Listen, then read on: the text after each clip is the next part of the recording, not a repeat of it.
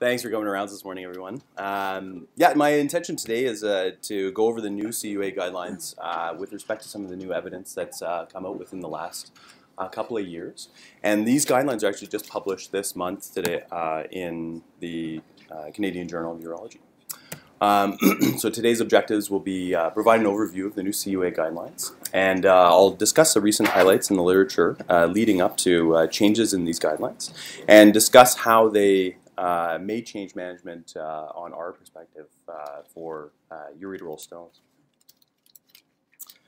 So if we look at the ureteral stone patient in its entirety, and we know that this is an extremely common disease, Ramello in 2000 did an epidemiological study and suggested that up to 5 to 10% of the population suffers from this particular disease.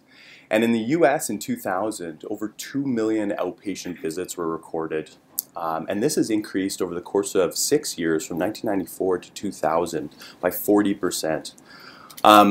When you do a cost analysis, they estimate that in the US in 2006, that the annual cost of stone disease was over $10 billion. So it's a pretty significant disease in terms of morbidity to the patient and cost to the system. Of course, we have to adjust these numbers for Canada, but we could probably estimate it at about 1/10 of that. With respect to this, it thus becomes necessary to create a cohesive clinical guideline to help standardize care, maximizing treatment efficacy for the patient while minimizing morbidity.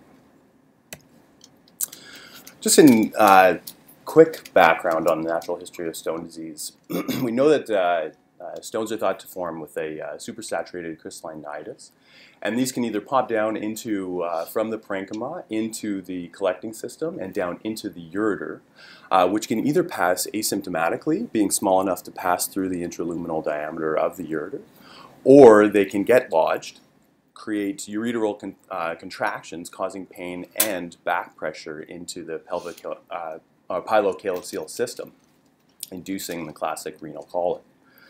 Now, fortunately for our patients, we have a variety of different options to treat these stones. We can either observe them for spontaneous passage. We can try a course of medical expulsion therapy. We can have these patients undergo extracorporeal shockwave lithotripsy, or treat them with flexible or semi-rigid ureteroscopy. For some of our larger stones, we can do a PERC, or, which is becoming less frequent now with the rise of endourology, we can actually do open surgery on these patients to relieve them of their stone burden. When we design, or when we start thinking about intervention and treatment, we have to consider 4 major factors. And these can be, or 4 broad categories, and these can be subdivided into things that we need to think about are things like stone factors, where the stone is located, the size of the stone, the composition that makes up the stone, and the presence of duration of obstruction. Clinical factors being how badly the patient is suffering from these symptoms, the expectations of the patient in terms of their relief from these symptoms and their stone, whether or not there's a overlying infection, and certainly clinical factors associated with the patient itself, such as obesity, coagulopathy, hypertension, and in special cases of solitary kidneys and obstruction. With respect to anatomic factors, we can think about things like that are going to change decision-making factors, such as a horseshoe kidney, uretropelvic junction obstructions, or renal ectopia. And even though we're pretty blessed in the Stone Center here, other places that don't have access to all of these different techniques, they need to think about technical factors such as available equipment, the expertise in using that equipment, and the cost is surrounding the intervention, which is an important consideration in today's economic or medical economic state. But when we consider all of these factors, our goal still remains that we must minimize the morbidity to the patient when we introduce a treatment, but maximize the therapeutic benefit of that treatment. Narrowing down today a little bit further, we'll talk about conservative management and the role of medical expulsion therapy and how that's potentially changed over the last year or so. And then look at active interventions with either shockwave lithotripsy or ureteroscopy. And then we'll go over some of the evidence suggesting differences in how we can modulate how we do shockwave therapy or ureteroscopy and the associated successes or increases in successes of making these patients stone-free. So we'll first start with conservative management. This is effectively the art of doing nothing. Potentially these are patients that come in and they have minimal stone burden. But a common scenario that us residents get is, say for example, it's a Thursday afternoon, it's 4:50 p.m., the stone center is now closed, and the pager goes off, it's emerged, and we return the page, and of course we get the unit clerk saying, "Waterworks," and they say, "Let me send you over to the emerge doc." And he comes with a scenario, and it's a 60-year-old male, it's a 5-millimeter distal right ureteric stone on CT. He's got a little bit of swelling in his kidney, there's blood in his urine, no fever, and white blood cell count is normal. Creatinine's mildly elevated, and he's got some pain, but it's settling now. And he asks us if we can get him in for an S-wall today. You know, what do we do with this particular patient? Well, there's a good argument to actually just watch these patients. And this is based off of evidence from 2007, in which the AUA and the European Urologic Association combined to create the ureteral stone guidelines. And in their guidelines, they actually conducted a meta-analysis in which they looked at 224 patients, observing these patients for spontaneous stone passage. Now, they subdivided the patients and found that stones that were 5 millimeters or less had an actual acceptable passage rate of approximately 68%. And this decreased as the stone grew larger, decreasing to 47% for stones over 5 to 10 millimeters. Now, other studies from late 90s, early 2000s have shown stone passage rates of over 90% for stones that are less than 5 millimeters, or approximately 2 to 4 millimeters. But this is also associated with a time to stone passage, which may take up to 40 days. And that's an important consideration when talking to a patient, that this may be an extended period of time which we have to watch the stone. So with respect to the first guideline that's listed in the new publication, based on this data, it's probably appropriate actually to give these patients with a 5 millimeter stone in the distal ureter a chance of spontaneous passage, as it seems to be over 90%. This is with the caveat that there are no infectious symptoms and the patient's actually on board for this particular course. And additionally, no threat to renal function. Stones that are greater than 5 millimeters are less likely to pass spontaneously, and the patient should be counseled about treatment options.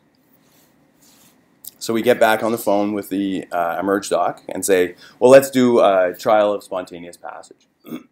We can treat his pain adequately, make sure he's well hydrated, and then maybe even try and put him on Flomax to see if we can help this stone along. And the emerge doc comes back and says, Flomax? I didn't even know we were still using that. I thought I just read a paper that didn't show any effect. We'll get into this paper, but I thought we'd do a quick aside on the role of alpha receptors in the ureter, just as a background before we discuss this new paper. Now, alpha adrenergic receptors belong to a group of G protein coupled receptors, and they mediate in an autonomic innervation throughout most of the organ systems in the body. And these are present on smooth muscle, and they act to allow contraction and relaxation of smooth muscle and coordinate their action under receptor activation. And in a study by Segala in 2005, actually did an interesting study in which they looked at receptor expression at different levels of human ureter. So these are RT-PCR gels, gel electrophoresis, for expression profiles of alpha-1 alpha alpha 1 beta and alpha 1 delta, or 1D. And you can see in the proximal, medial, and distal ureter that all three are expressed. Now this isn't a quantitative PCR, but you can kind of eyeball this and see expression levels actually increase going down the distal ureter, and showing that alpha 1D receptors are more prevalent in the distal ureter itself. Now they also did ligand binding studies, which are actually were able to quantify the amount of receptor expression, and do show that there is a higher receptor expression in the distal ureter of the alpha 1 delta or alpha 1D receptors. Now these receptors act coordinated or in a coordinated fashion to carry out ureteral peristalsis. If we look at the actual mechanisms of peristalsis itself, and this is a schematic just on the left, peristalsis itself is a response to some kind of bolus, in this case in the ureter being urine, in which there's a coordinated relaxation of the distal aspect of the bolus and a coordinated contraction in the proximal aspect. Now, this happens throughout the course of the ureter, and it's governed by smooth muscle fibers that are oriented longitudinally, circumferentially, and in a spiral configuration. And these allow that bolus of urine to actually pass down through the ureter. Now, in the without direct innervation itself, the ureter does have an inherent contractile activity, but this is tuned by the autonomic system through the alpha and beta receptors. This is a study taken from the Campbell's chapter actually on this, and shows that there's a phenomenon known as creep within the ureter itself that is effectively that when the ureter has a pressure challenge within it, that it actually increases in both length and diameter, effectively relaxing. And you can see this in vivo, looking at D over DO, which is length and diameter, that inhibiting norepinephrine release through drug reserpine will actually increase this length and diameter up here, suggesting that these receptors play an active role in tone of the ureter.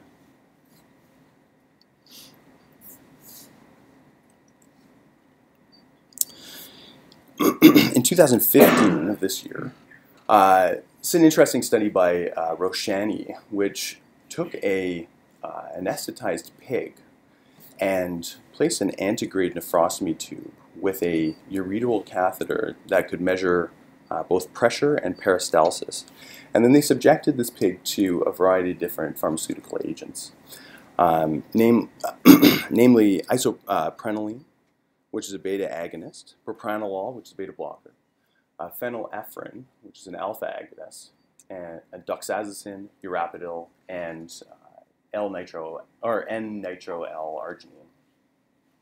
And they were able to measure intraureteral pressures in response to these pharmaceutical agents. Now, when looking at intramural ureteric pressures, we can see that when you add the beta agonist, isoprenaline, we get actually a drastic drop within the intramural pressure itself, suggesting that beta agonist tone, or that the beta receptor actually produces a tone in its relaxed state.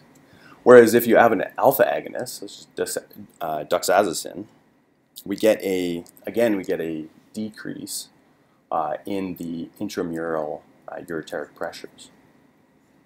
But when we look at ureteric peristalsis, we show no difference with doxazosin, suggesting that the alpha receptor, specifically from the alpha receptor 1, doesn't play a role in the actual peristalsis of the ureter itself.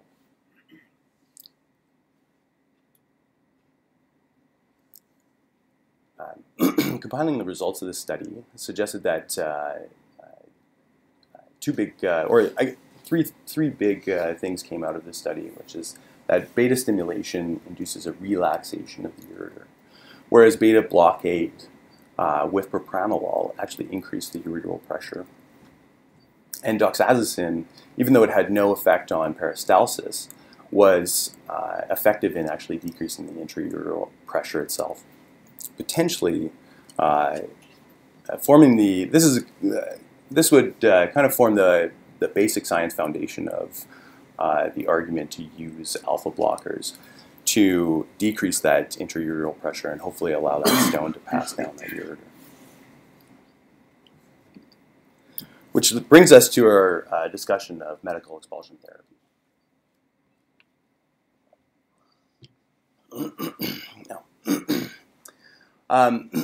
Medical expulsion therapy is the use of an alpha-1 adrenergic adrenoreceptor blocker to help facilitate stone passage.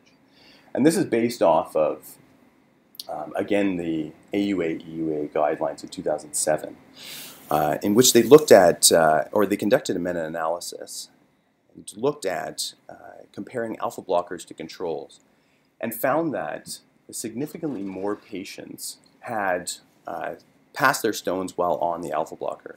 In fact, over 29% saw an increase in stone passage rates while on an alpha blocker. Kampschroer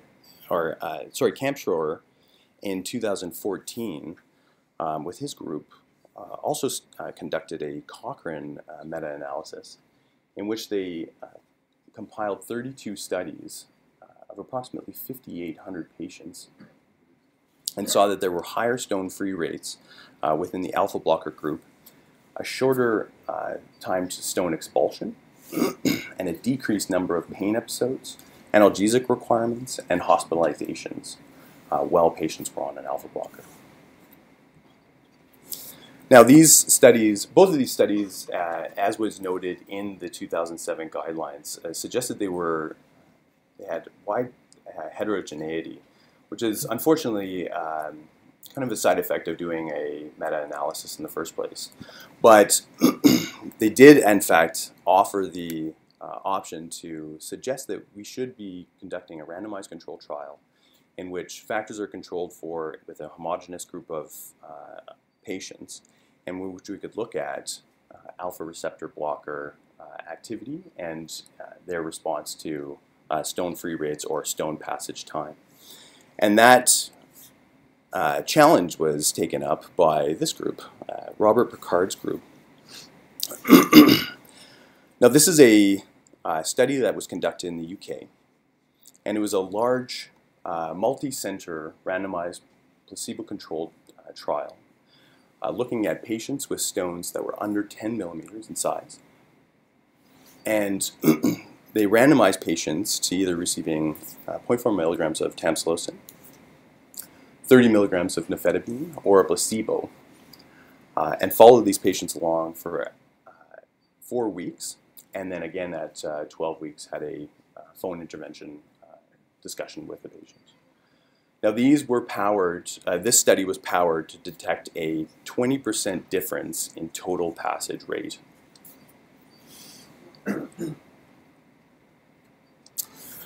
Their primary outcome was the proportion of patients that did not need further intervention for stone clearance within 4 weeks of randomization. And one of the things that they didn't do was actually radiographically confirm that stones had passed at 4 weeks. The primary outcome measurements, the number of patients that went actually through the study was over 1,000 patients were interviewed at that 4-week junction for the primary outcome, with decreases to only about half of those patients fulfilling the requirements at 12 weeks with the phone survey study done by the study organizers. Can we ask a question about that primary outcome? Is that an appropriate primary outcome grouping? Well, the problem we see is when we're down the literature is that a lot of patients come in and they say, I'm not having any pain anymore, and you do the imaging, the stone's still there. Right. We see that all the time, and it's just the compensatory mechanisms of the kidney to deal with the obstruction. So why would they have chosen that endpoint? Yeah, it's a good point, and we'll discuss that because they actually make a point in the commentary of the paper of why they didn't actually do radiographic investigations at 4 weeks. What they did publish on, though, was that there were no difference between the three groups at 4 weeks. So stone passage rates were approximately 80% in the intervention groups, tamsulosin and nifedipine, and the non-intervention group was placebo. This was kind of was counterintuitive from a basic science perspective, and what we had always thought was we were doing to help our patients out with their stone passage rates. And it was a little bit of a kind of a shock to the system. The disingenuous to call it stone passage rate for the Marcus comment. I mean, I think you can say if you look to that primary outcome criteria, that's not the same as stone passage rate. Yeah, yeah, exactly. So it was only a patient-reported stone passage rate or no need for further intervention at 4 weeks. So it gets to that point whereas in the, down at SWAL you see radiographic evidence of stone being there, but they're not actually reporting any symptoms anymore. Yet their kidney is effectively desensed at the time, so they're not having symptoms, which is definitely a criticism of this study. Just looking at the actual numbers reported in the study, mean time to reported stone passage was unchanged throughout the three groups, being approximately 16 days. The number of days of pain medications being used was about 10 to 11 days and homogeneous throughout the three groups. And on the visual analog pain scale, all three groups were effectively the same. The publishers of the study further subdivided the groupings down into a division of gender, stone size, and location in the ureter. Again, reporting on this force plot, no significant difference between any of these groupings. So we can kind of trick our eye into thinking that there might be a trend towards significance in stones that are over 5 millimeters or stones that are in the lower ureter itself. And this is a subdivided or a subgrouping analysis of medical expulsion therapy in total, so tamsulosin and nifedipine versus placebo. Or if you break it down to just tamsulosin versus placebo, again we see no significant difference in the groupings. And nifedipine as well, no significant difference. The conclusions that the study authors stated in this paper was that the number of patients that needed further treatment at 4 weeks were the same of all three intervention groups, and that was approximately 20%. And this was effectively unchanged at 12 weeks. They stated that medical expulsion therapy did not reduce pain, did not quicken time to stone passage, or change the quality of life, which was measured on their phone interviews at 4 and 12 weeks. We may offer that there is some help in larger distal stones, but in subgroup analysis there was no difference on the forest plots. And they actually suggested that in their definitive conclusion that the precision of their results, ruling out any clinical meaningful benefit, suggests that further trials involving these agents for spontaneous stone passage rates will be futile. Which is, I think, that's quite a statement that you can make at the end of a paper. And that was in Lancet. That was in Lancet, yeah. This is a high impact journal. Yeah. Which I would have thought would have been more careful about their wording, yeah. In terms of matching the robustness of the trial to its primary endpoint to the conclusions that the authors draw. Exactly. You kept referring to stone passage rate. Do they have a subgroup where they actually have the stone? No, or an image? unfortunately not. Can they look at that subgroup where they have imaging or a stone? I think, Absolutely confirms it. yeah, I think that's one of the major criticisms of this paper is that we have, well, I mean, we shouldn't be indicating that. They didn't report on. They didn't report on any Should be imaging able here. to do that. I mean, they should be able to pull out that data. I think they were planning on subsequently, because some of them did get Post-hoc. imaging afterwards. Well, that So- post-hoc analysis should be able to do it. So how Yeah. many patients actually need treatment? A 20%. 20. Yeah, so it was around 250, I believe. But Mark, you would never leave a ureteral stone and just say, okay, you know, did you have any problems? Sorry. Yeah. I just Hope think everything's you going to need- be fine. Don't you guys think you need some imaging afterwards to make sure that Get it's it on gone? my emergency. Yeah, that's pretty much. And What's then that? Kidney stop filtering, you'll be fine. Yeah. Yeah, that's right, yeah. As long as you don't have pain, you're fine. Yeah. And it's only 4 weeks.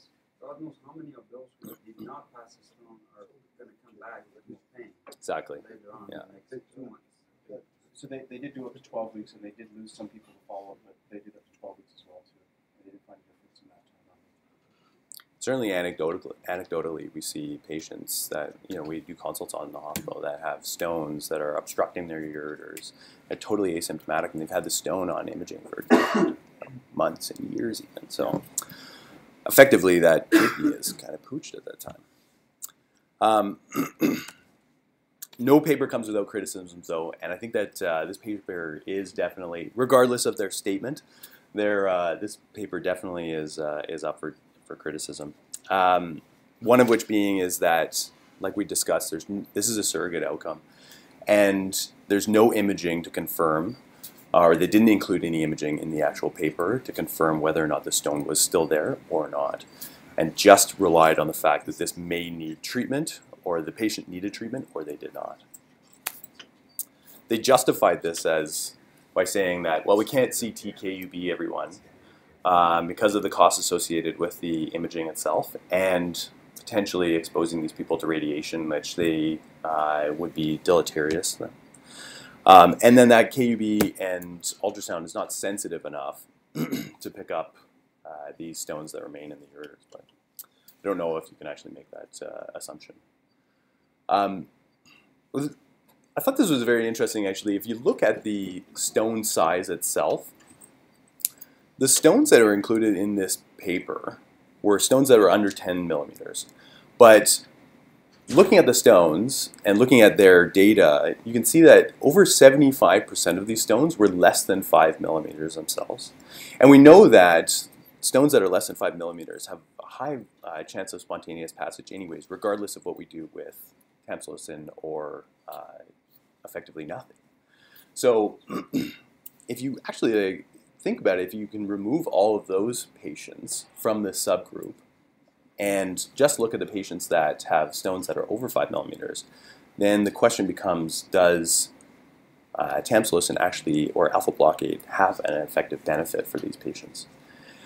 And in terms of their statistics, they powered the paper for a 20% difference in stone passage rates. But they powered it for every stone or every patient and every stone that came into the emergency department. And you can see with their forest plots that there was a trend towards significance in large distal stones, so stones that are over 5 millimeters in the distal ureter.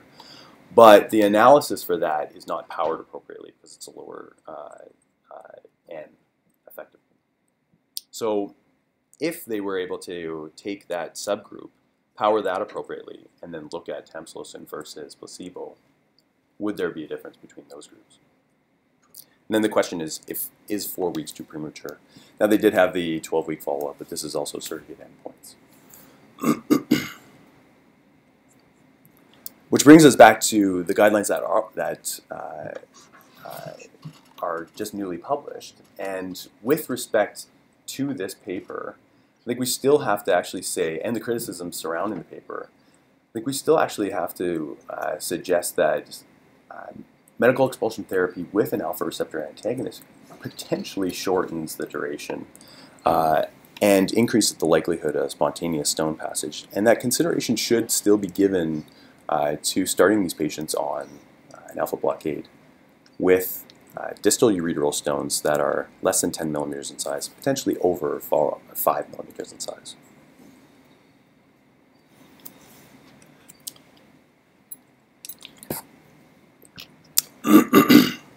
Now, when there is an actual indication for intervention, the next portion of the paper actually took a look at the comparative outcomes of URS versus extracorporeal shockwave. Now, this is effectively lessons learned from the real estate industry, that it's all about stone location. And in 2007, again, with the AUA EUA guidelines, they did a systematic review of stone-free rates and looked at and stratified patients based on stones within the distal versus the proximal ureter. And in 2007, it was found that there was no difference between stone-free rates in extracorporeal shockwave and ureteroscopy in the distal ureter. However, in the proximal ureter, what was actually counterintuitive to me is that stones that were less than 10 millimeters, there showed an increased propensity for stone-free rates with that were higher with S-wall versus ureteroscopy. In fact, S-wall showed a 90% stone clearance as opposed to ureteroscopy, which is 80% stone clearance. Now, that's not the same for larger stones, stones that were over 10 millimeters, which showed a propensity to have an increase in stone-free rates with ureteroscopy versus extracorporeal shockwave. Now, since that publication and since the update in 2010, there's been 2 more systematic reviews and meta-analysis. One in 2012, which looked at 7 randomized control trials with approximately 1,200 patients with ureteric stones requiring treatment. These patients were undergoing extracorporeal shockwave or ureteroscopy. And it suggests that extracorporeal shockwave patients had lower stone-free rates and higher retreatment rates than their ureteroscopy counterparts, but with the caveat that there was less procedural complications. Again, in 2012, a meta-analysis that was performed by Matt Laga's group showed that in terms of patients that were undergoing S-wall versus URS treatment,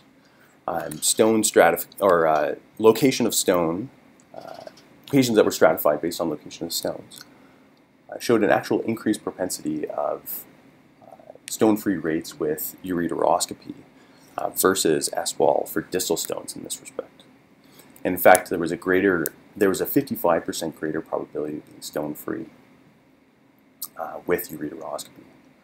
Now, in proximal ureteral stones, they also showed that ureteroscopy was still superior in getting the patient stone-free. And this is listed on, or this is demonstrated in their forest plots in which they compared semi-rigid ureteroscopy versus S-wall. And the shift right shows an increased propensity to stone-free rates for ureteroscopy.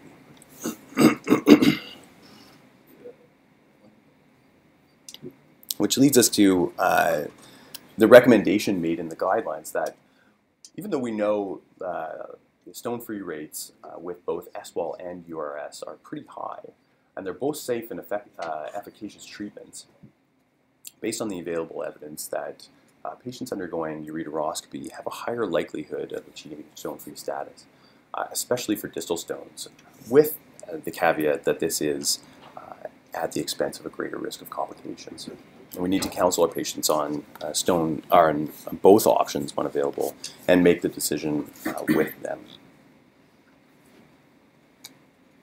Now, if we do decide to do ureteroscopy, how can we extracorporeal shockwave? How can we maximize the success of this procedure? Another scenario would be, residents at VGH, 1 p.m. Pager goes off again. The emerge doc says that he has a guy with an 8 millimeter proximal ureteric stone. He's clinically well. He's been NPO. Coags are normal. Setting everybody up for.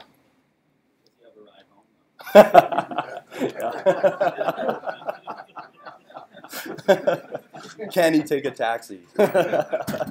We got it.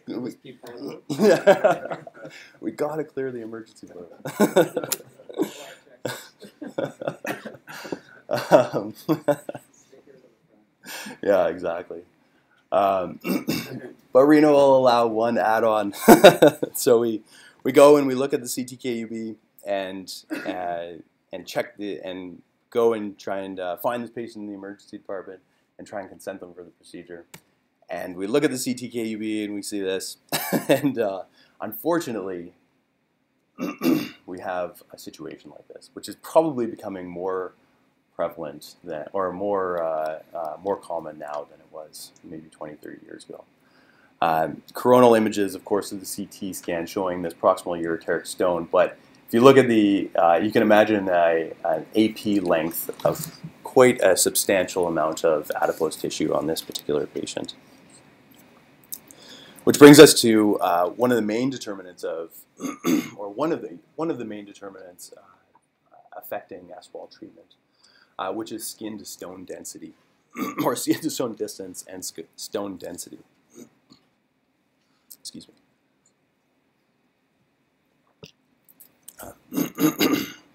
Now, in 2011, Wiesenthal group published a large retrospective Canadian series that included renal and ureteral calculi in patients that were undergoing extracorporeal shockwave lithotripsy, and monitored them for stone-free rates, and saw that when you look at the clinical parameters of BMI and skin-to-stone distance, you actually get an inverse relationship between body mass index and the probability of success of an extracorporeal shockwave lithotripsy. And they can actually create a predictive normogram which shows this inverse relationship over here on the side.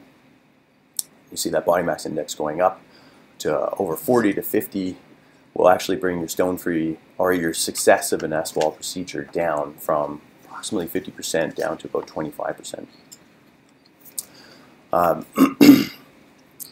They suggested in their paper that skin-to-stone distance of over 11 centimeters and stone density on the CT scan as measured by Hounsfield units of over 900, so dense stones, hard to fracture stones, significantly predicted S-wall failure. Now in 2009, Patel et al. Did a retrospective review of around 1,300 S-wall patients. And again, noted a skin-to-stone distance was definitely associated, of over 10, was definitely associated with lower stone-free rates.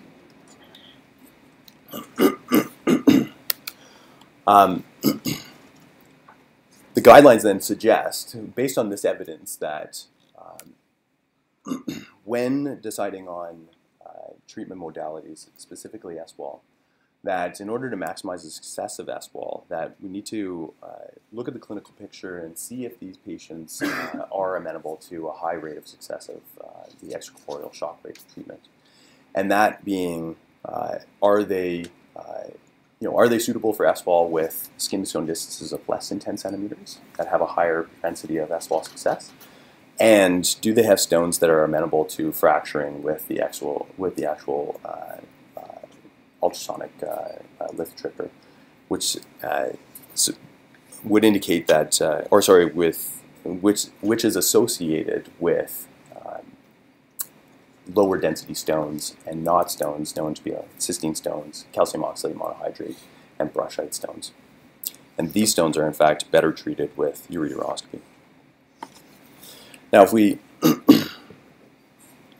try and optimize S-wall treatment outcomes, there can be a number of different techniques that exist, and several of those techniques are actually listed within the guidelines themselves. I'm not going to go into specific details of each, but they offer the options of, or they offer the increasing analysis of optimizing coupling, which is a smooth interface between the patient and the extracorporeal shockwave lithotripter. They suggest that it's important to increase, or it's important to have appropriate targeting and to readjust that targeting at regular intervals for maximal effect of stone breakage. And that in fact, instead of starting out at a high rate of extracorporeal shockwaves dosing that we do a graded escalation so we don't over shock these stones, causing damage to surrounding structures, and that we actually just gradedly escalate our dosing. And that the number of shocks per minute should be approximately 120 shocks or less, mostly going towards 60 to 90 shocks per minute. And that in a single sitting, usually the range, usually the number of shocks that you can deliver are approximately 2,000 to 4,000 shocks.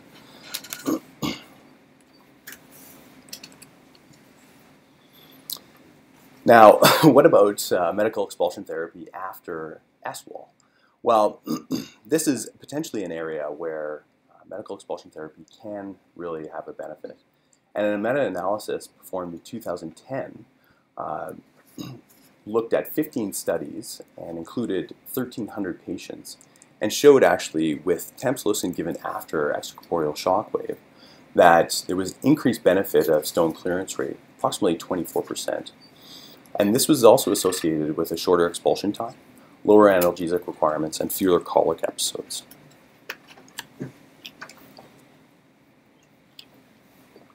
Just recently, another systematic review and meta-analysis was performed, including, again, another 1,400 patients. And they looked at extracorporeal shockwave lithotripsy and medical expulsion therapy, and again confirmed that stone expulsion times were actually improved with an alpha blocker at 2 weeks. Subsequently, following these patients out 1, 2, and 3 months later, you get a decrease in the rate of benefit of tamsulosin itself, but they did have an improvement at 2 weeks for stone clearance.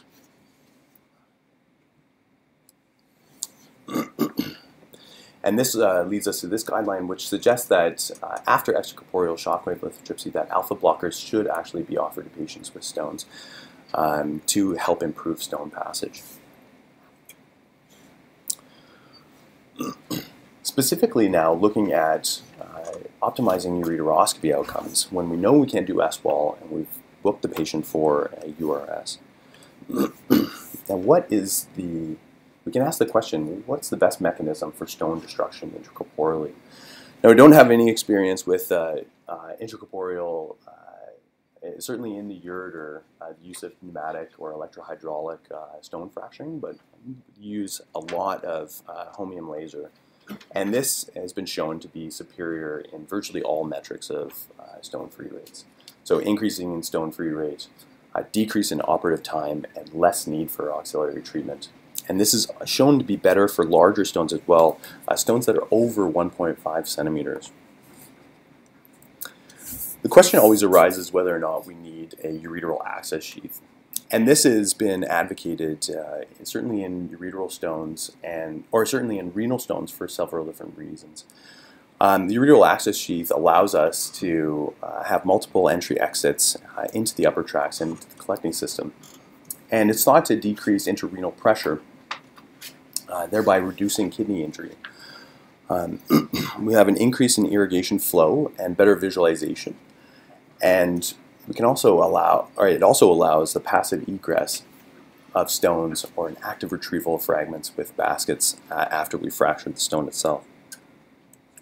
But the question always arises that, is the ureteral access sheath actually causing more harm than good? And in 2002, a study was published on animal models showing that the use of a ureteral access sheath actually caused an increase in transient ureteral ischemia, which caused inflammation, which begs the question of whether or not this is actually doing more harm than good. In 2013, Traxler's group actually did a retrospective study of ureteral wall injuries in 46 and in patients undergoing extracorporeal shockwave lithotripsy using ureteroscopy using a ureteral access sheath. And what they found is actually that in terms of all ureteral trauma, they show that there was approximately 50% of cases that had underwent some kind of ureteral trauma after the use of a ureteral access sheath. And this is graded, ureteral trauma is graded from grades 1 to 3. on the left showing a small intimal tear or a small disruption in the intima.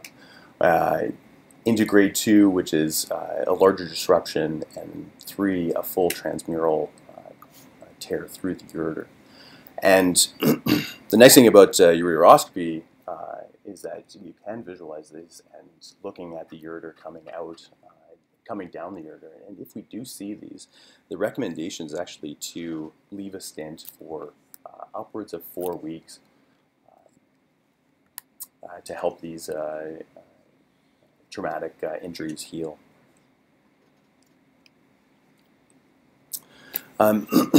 Just a quick discussion was made in the paper on stenting, and it was stenting in both clinical situations, prior and post ureteroscopy. Now, the arguments for stenting pre-ureteroscopy allow us to have passive drainage and drainage of the collecting system and passive ureteral dilation. But it's been shown that it has no effect on stone-free rates that are in stones that are less than 1 centimeter, but significantly better in stones that are over 1 centimeter after a single treatment with a pre-stent. And this I found to be interesting actually from a financial perspective, in that stenting prior to a planned ureteroscopy was markedly cheaper than actually not stenting. And this was it's approximately $10,000 cheaper in terms of the overall cost of treatment. And this is mostly thought to be due to the need for less retreatment rates in patients who were stented prior to their planned ureteroscopy. Sorry? I've been using the wrong code. Yeah, where are these? What country are these numbers from? I think these are U.S. numbers. Yeah. Yeah, that's what it looks like. I wonder, these are probably these are probably cost overall numbers, builds, equipment, personnel, and procedural costs. I think it's clouded a little bit in our medical system because we don't see these numbers. But in terms of when you get that bill in the States, I think that you can probably be looking at these kind of numbers for a ureteroscopy and stone treatment.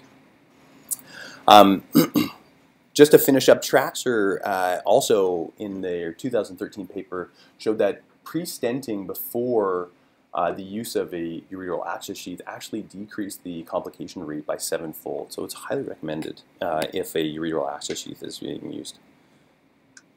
Is the cost of pre-stenting included in those numbers? Yes. Yeah. Even the anesthetic and OR time is still 10 grand cheaper. Yeah. I think the difference is that you really reduce the number. It would be like a third, effectively a third full operation for retreatment, if no stent. Now, in the post-ureteroscopy space, now stents are not always necessary. I know that we do often include stents, and we put them in for a couple of days after, allowing the patient to remove them themselves. But in uncomplicated ureteroscopies, it's been shown to actually not necessarily be useful at all. It doesn't decrease the stone-free rates or stone passage time. And you can have the same number of complications and urinary tract infections or unplanned medical visits with a stent in or versus without a stent in. However, if we are doing a bilateral ureteroscopy, it is suggested to actually put a stent in one side to avoid bilateral ureteric obstruction. Which leads us to our final guideline I'll touch on today. The recommendation is that stenting following uncomplicated ureteroscopy, it still remains controversial, but there's evidence to support both sides, and that there's very good evidence to suggest that after the use of a ureteral access sheath, that stents should be placed to help those traumatic injuries that occur in potentially over 50% of the patients that undergo ureteroscopy with a ureteral access sheath to allow those traumatic injuries to heal. The stenting prior to the ureteroscopy itself does show an improvement in stones that are greater than 1 centimeter. And then it also allows passive dilation of the ureter and better access to the stone itself. So just to touch on some take-home points from today, one of the big things is when deciding on a treatment strategy for these patients, we do need to really think about those four factors. We need to consider the stone, the clinical scenario, the anatomical factors that will potentially inhibit or allow us to proceed, and definitely the technical factors. With respect to medical expulsion therapy, I think the paper is strong in certain respects, but has a lot of criticisms, and I don't think it justifies the statement that was made at the end of the paper. And to say that we should never look at this topic again, I think is a little premature.